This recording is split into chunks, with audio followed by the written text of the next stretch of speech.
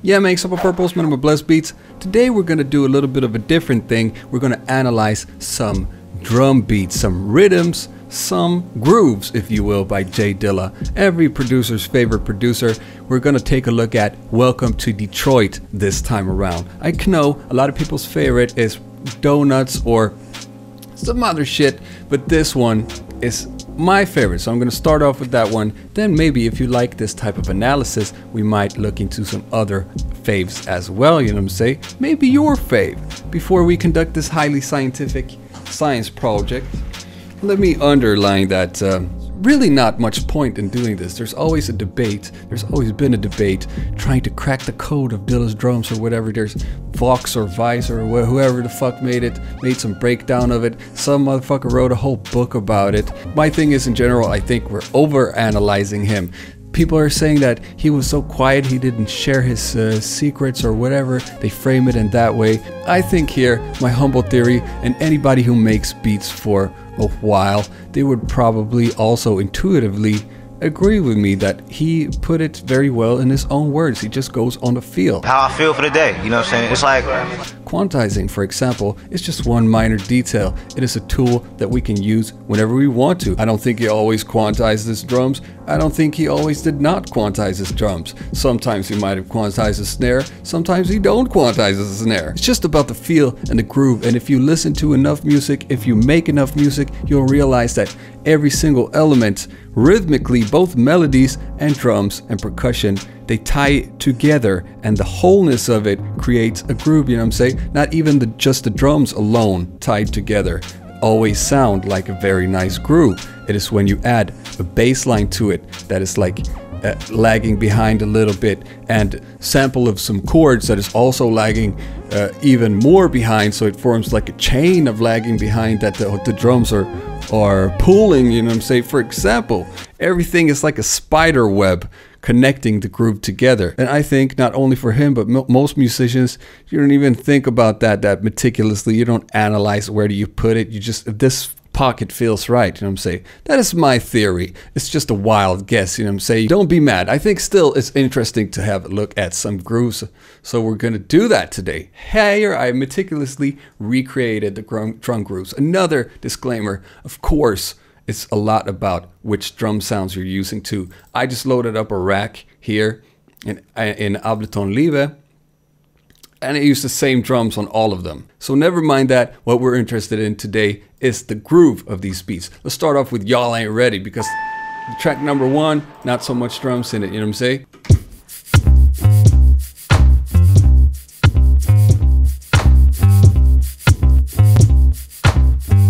So obviously, a big deal about Dilla's drums is they are a little bit offbeat. I don't think they are offbeat. They're just catching special little pockets, but something that new beat makers do, noobs, when they're coming out, is to either overdo it with the sloppiness, so it's just nothing is tied together, or they are underdoing it, so everything is too stiff, you know what I'm saying? And I think Dilla, listen to enough beats of him and just try to soak in the feel of the drums, of the grooves in there, and the drummers, of course, that he was inspired by, you will be better with time. So something that's very common here.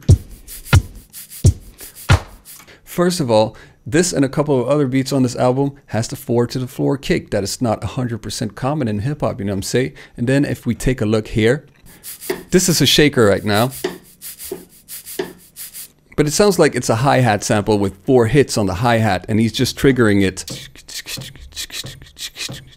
If ever you find a sample like that on a record, that is a very good thing to do, because if you slow it down just so it's not exactly on time, you'll find the special groove in here. We have 4 16th notes in this here one bar. If we would trigger every single hi-hat on it, it might look something like that. And it lags behind a little bit more every time it's triggered, because it is slowed down and it's not perfectly lined up with the rhythm. So you're just triggering the hi-hat with these 4 hi-hat hits every quarter note. And of course, every single one of these hits is not exactly on the dot on the rhythm neither. So it creates a nice little groove. Also, the snare and the kick, they never hit exactly here. Here it's pretty darn close, you know what I'm saying? But that's the only place where it's really...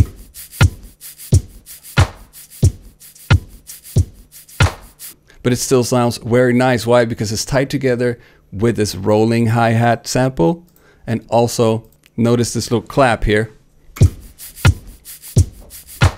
This you can use a lot to high effect. If there's a clap and that you're going to dub a snare with, never put it exactly where the snare is. Put it a little bit before or a little bit after. Like this one has this nice little gun cocking effect type thing, you know what I'm saying? Small details like that, scooting it a little bit backwards or forwards, you know what I'm saying? Other than that, having a look at the hi-hats, this is something that also a lot of noobs overdo a little bit. This one is slightly behind. It's almost into, you know, thirds territory over there. It's not very common for Dilla beats to be into the thirds territory. Usually it's a little bit more behind the hi-hat, and every second hi-hat lags behind a little bit more than the first. So typical, maybe like that, and then repeat. That is like an average hi-hat groove for Dilla. So this one is actually very late, almost going into the thirds territory. But we still don't get that. A lot of people say this is a Dilla inspired beat and it's this is not common at all for Dilla. You're overdoing it with making the hi-hat lag, you know what I'm saying? Why this works is because this rolling hi-hat is the predominant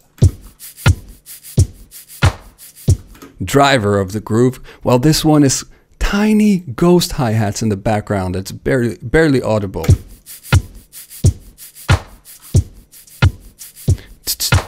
Also these.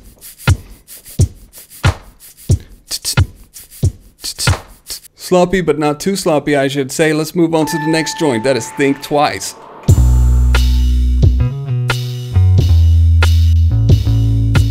Very smooth joint. This one has a ride instead of a hi-hat.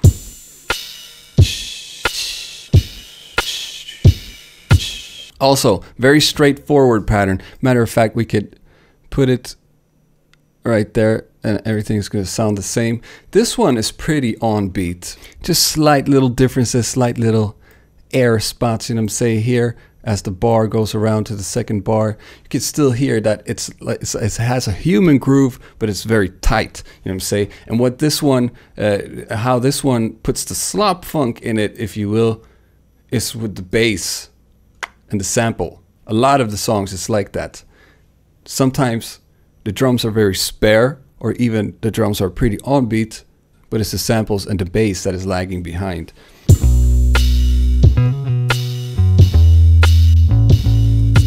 You can put the bass so far behind. If you could visualize it, where I triggered the first bass is probably here. It's like after the kick is rung out. We have a rim shot instead of a snare here. It's just kick, snare, or kick, rim shot. And we're also emphasizing this here. Emphasized with a little shaker. Very stylish. Now the clapper, this one is a little bit more experimental, if you will.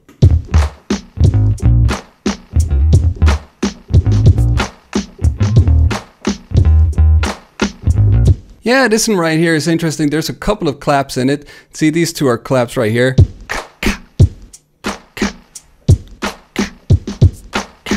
Also, the snare is running all the time. The snare is hitting on the 3 and the 4, and it has a little ghost snare right here before it, if you can see that detail.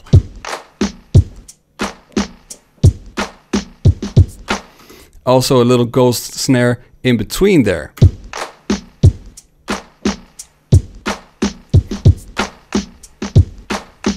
Here again with the claps, they're never on quite the exact same spot. They're a little bit shifted to the left or the right, earlier or later, you know what I'm saying? Especially when you have many claps or snaps, you can have a pretty nice effect with this.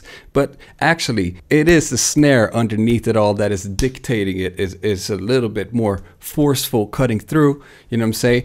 Rhythmically wise, while these claps going on, they're just causing this natural chaos, you know what I'm saying? And what is interesting about this is that the pattern doesn't really repeat exactly the same throughout. We have some consistency in here, and that is mainly the snare, you know what I'm saying? The hi-hats, they're pretty playful, you know what I'm saying? Something you can do a lot with drums is play around with the velocities. Never use just straight hard hits like this all throughout, but be playful a little bit with the accents and with the dynamics of every drum sound.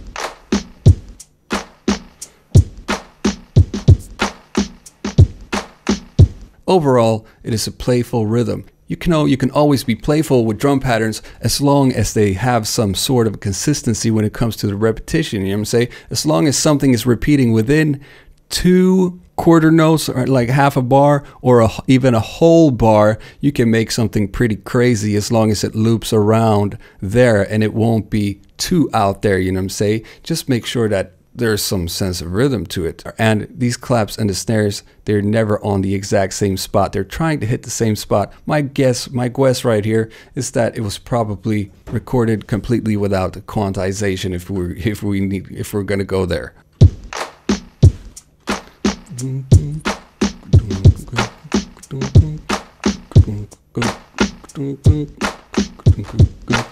And again here, this on its own sounds a little bit chaotic, but the bass line alone plus the sample ties it together very nicely.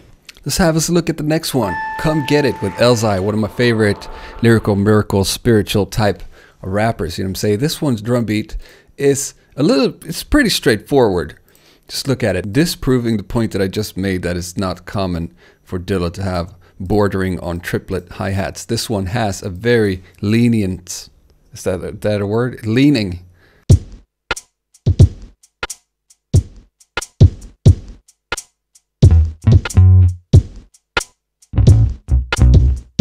You know what I'm saying? So this one does have that limping hi-hat. And what is very special about this one is that this is something I've done on hundreds of beats. The snare is just very early, so you get this.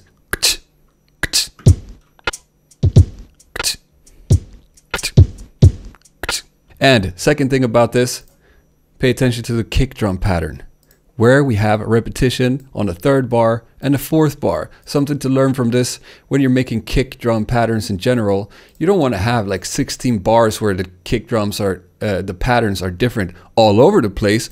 But within 4 bars, this is a good rule of thumb, I find, in general, for what feels good for beats like this. Just a couple of repetitions. It doesn't matter if the repetition occurs on bar 1 and bar 3, or bar 2 or bar 4 like it does here. Here the variation happens in these 2. And that's just enough. That is just enough consistency for it to not feel all over the place. Let's move on to Pause by Frank and Dank. This beat is hard. I wish I could play the whole thing back.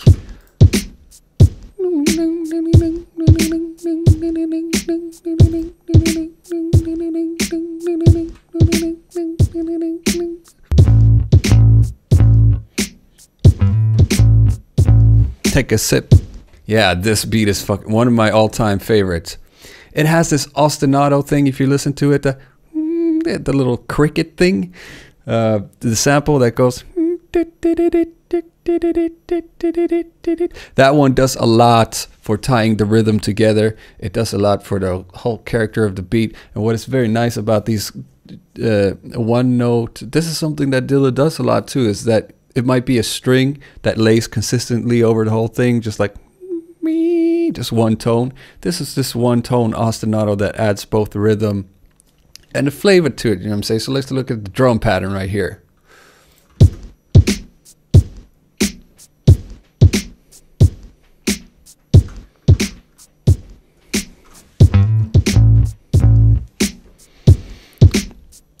The kicks and the snares are pretty dead on, except this one right here has some swing. You can notice the swing right there. Otherwise, it's pretty straightforward, pretty dead on, you know what I'm saying? And what does the majority of the whole feel in the groove is, number 1, the shaker, and then the other samples. Same goes for Big Booty Express. It is the synthesizer That does a lot for the rhythm in it, and the beat is actually pretty. I mean, the drum pattern is 4 to the floor kicks and hi-hats that are not dead on, but fairly. So you would see if we would quantize this, it would look like that. And it looks like there's very little movement there, little correction, but that fucks up the whole feel. Those minor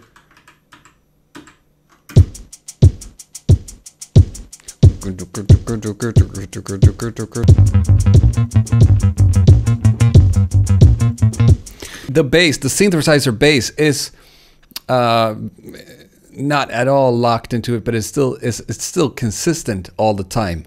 The bass synth rhythm is off. It is not quantized at all, but it always repeats and lands in the exact same pockets. And the drum beat is very simple. It's just like that.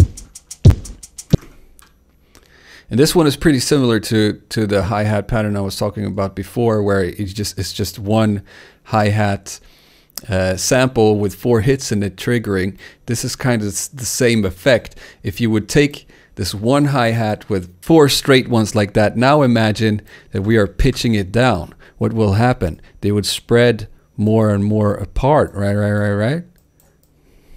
And that would result in having this nice swing to it, because it still repeats on every beat.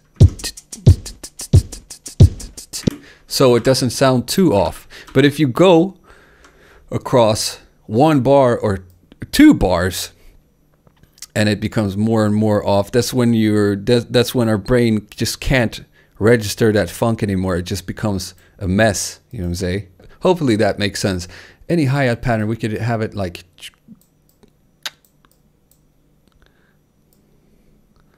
that, even more off, and it should be all right if we repeat it.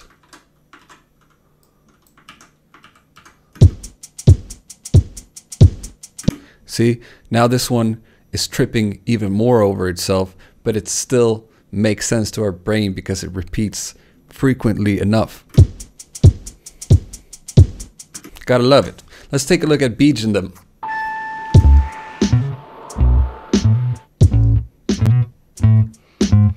Something like that. This one is very straightforward, and again, I'm disproving my own point because this one has the lazy hi-hats, but this is a little bit more closer to typical Dilla territory. This is about the spacing that usually goes on, or many times goes on, within 1 beat of a bar. You know what I'm saying? The hi-hat lags behind a little bit more, and then on the next bar is pretty dead on, but not exactly.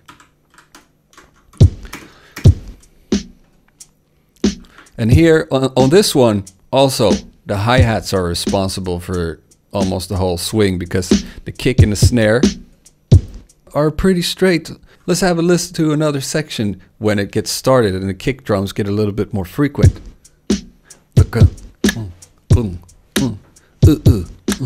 I love those types of kick drum patterns, you know what I'm saying? What it just hits you with that double hit in the beginning. It's not straight. We're going in a little bit earlier than that, so we get that.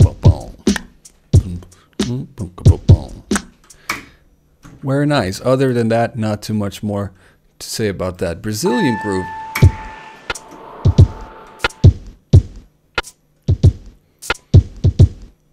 This one is actually one of the more loose ones on the entire album.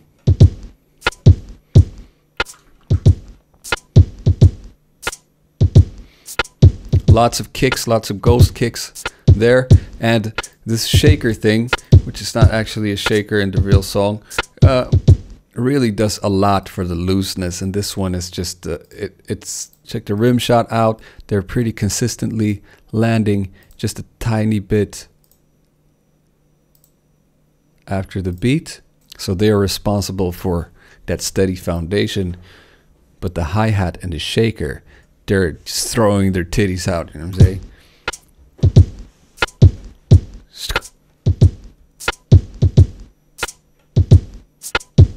Sometimes it's like, sometimes it's like, sometimes it's like.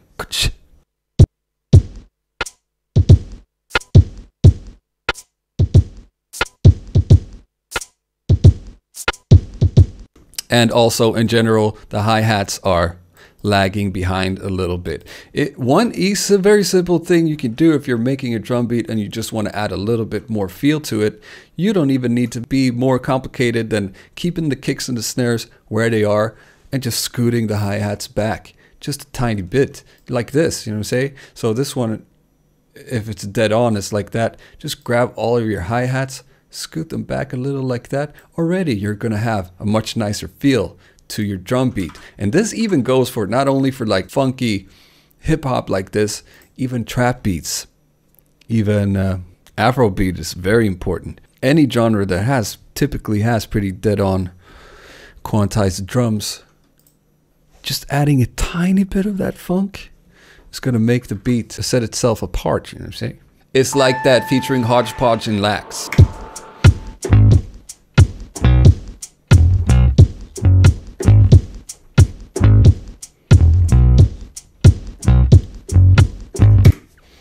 Also very nice one. This one is also a very simple pattern. It's pretty straight, but here again the hi-hats are pretty much almost exactly in the same spot. We have the kick drum again, 4 to the floor on the kick drum, and the kicks and the snares, rim shot in this case, are almost dead on.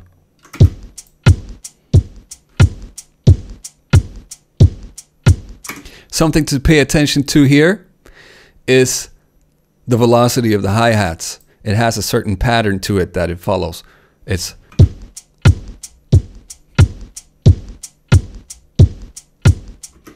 all the time, and the hi-hats are almost in the same place as a couple of the other tracks here, just slightly behind on every second hit. You can go so far with just that.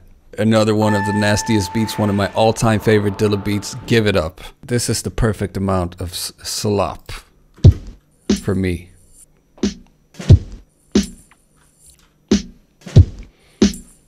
Here again, kicks and snares are pretty damn close hitting the mark. I mean, some of them are a little bit slightly off, but not by much. Something that's interesting in this, you should listen to the original and listen closely to the drum pattern on that, because on the samples, the snare, number one, there's a couple of different snare samples, and I think that he is using one snare sample from the record that goes this little brrr.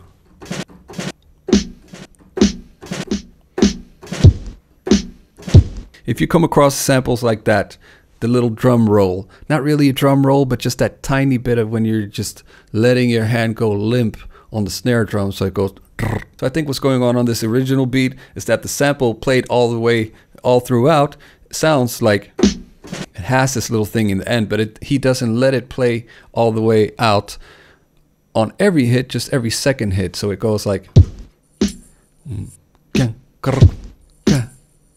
that, you know what I'm saying? Also, there's this tambourine thing. Might be part of the same drum sample, but if it's not, it is reversed.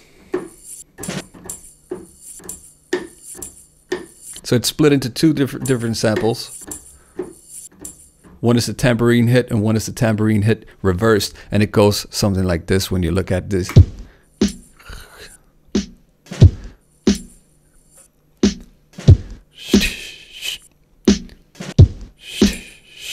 And there's no hi-hats in it, no nothing, just kicks and snares, again, are very, almost straight on the beat. But what brings the most part of the funk in this one is the bass, the sloppy bass.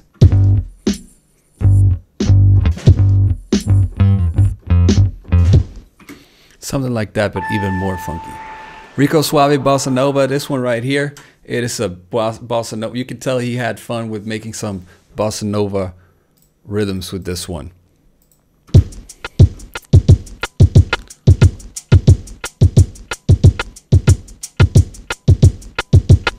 Here with the hi-hats, fairly consistent within a bar. You know what I'm saying? Something like this. They're all slightly off every here and there. And on beat number 3 in one bar, they're a little bit more behind, and on beat number 4 in a bar, they're even a little bit more behind before it loops around.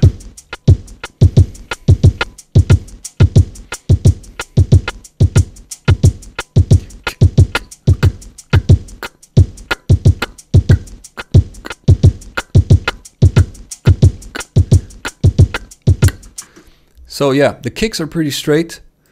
The snares also, it has that bossa nova pattern. And also when you're doing something like this, again, the dynamics, the velocities of the drum hits are very important. So the hi-hats are never consistently on the same velocity. There's movement in it. Another fave, all of these are my faves, but featuring Phat Kat. We have another one of these where you should recognize this hi-hat pattern by now. This snap right here is actually a So yeah, that one, that's interesting because I think that does a lot for the rhythm also, where it's placed. And it doesn't loop around. It doesn't ever show up in the same place within these 4 bars. So that does a lot for it. Also, the hi-hats in this one is following the good old rule, you know what I'm saying? Except for that on the second beat and on every second beat in the bar, the hi-hat is slightly before also. And it's pretty consistently also throughout the second beat. The second hit in every beat is slightly behind, like in a lot of the other drum patterns. Also, snare, again, a little bit earlier than on the 2s and 4s.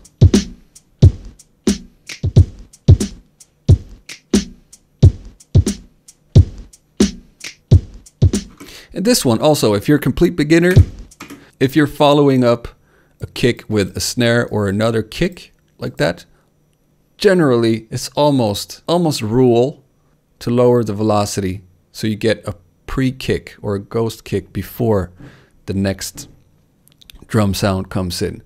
It's going to make it sound much more natural and nice. Let's proceed to shake it down.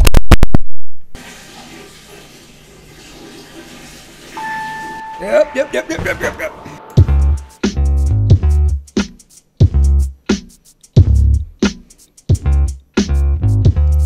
at you. How'd you do? Yeah, shake it down. This one is a lot about this interplay with the hi-hat and the shaker. Kick and this layered snare with a rim or something else there in the background. Kick, snare, kick, snare. Kick and snare, not going too bananas, but what is having fun in here, in these patterns, is the hi-hat and the shaker. Back and forthing, you know, juggling, having a little bit of fun here and there. So I think the key lesson from this drum beat right here, if you're gonna have something that's totally nuts and very inconsistent like this, relatively inconsistent, keep the other elements, the other drum hits, pretty straightforward. African rhythms, the feel in this one is so human, it's hard to even pin it down. There's not really a repeating formula to it. It's even changing form a bit throughout the groove.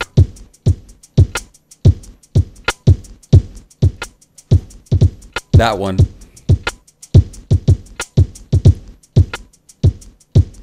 Sounds like real drums. Maybe it's real drums. This one is going to be very hard to replicate. It sounds like it was probably played the whole thing in real time. Maybe even on a real drum kit. And if that was not played on a real drum kit, that is some masterful programming right there. I don't even know what to tell you about this one other than like this section here and this section here. It's kind of a roller coastering, almost swaying out a little bit, trying to almost losing the rhythm, but then getting back into center. And last one, fittingly, is called One.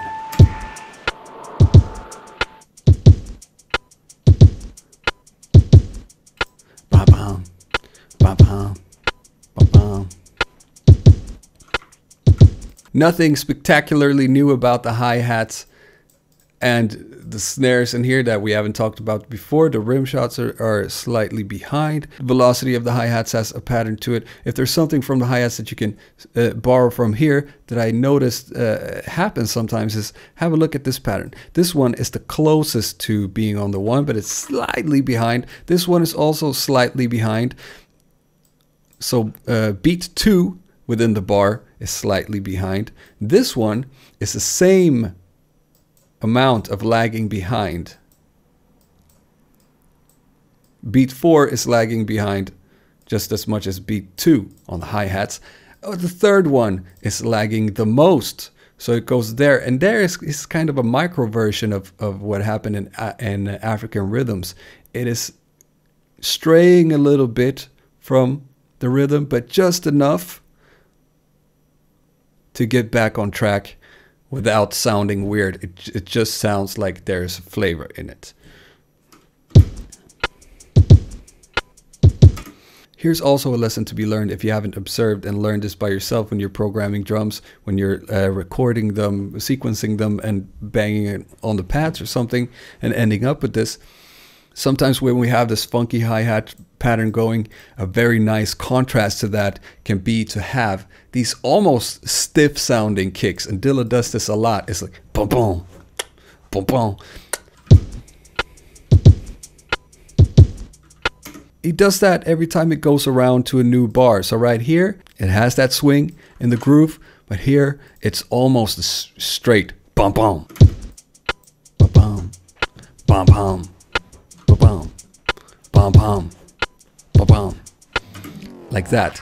That's something very effectful that you can do with your drums sometimes. So yeah, actually, these are things that kind of inherently we know about a lot of the time, but getting the evidence visually right in front of you like this, it makes a lot of sense. You can hear it and see it in your head sort of, but we can actually pick this apart and learn a lesson or two about making a little bit more better drum patterns, you know what I'm saying? So especially if you're a newbie when it comes to making beats, you can learn hopefully a lot from this. I hope you enjoyed this video. We're left fielding it a little bit, you know what I'm saying?